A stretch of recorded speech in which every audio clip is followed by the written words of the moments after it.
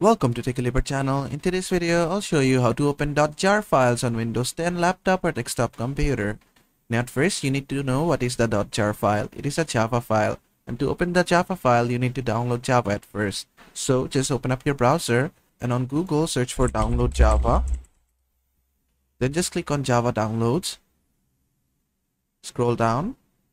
From here, you can download and install Java for Windows. Then from this website, just download the x64 installer. Then just wait for the download to be completed.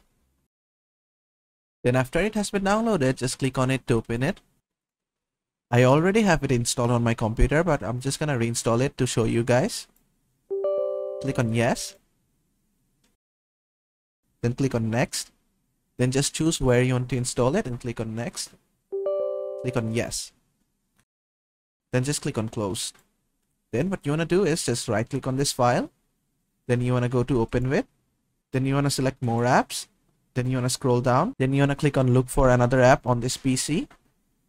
Then you want to scroll down, go to your system drive. From here, go to program files and search for Java. From Java, go to JDK, whatever version you have. From here, just go to bin and select java.exe. Click on open.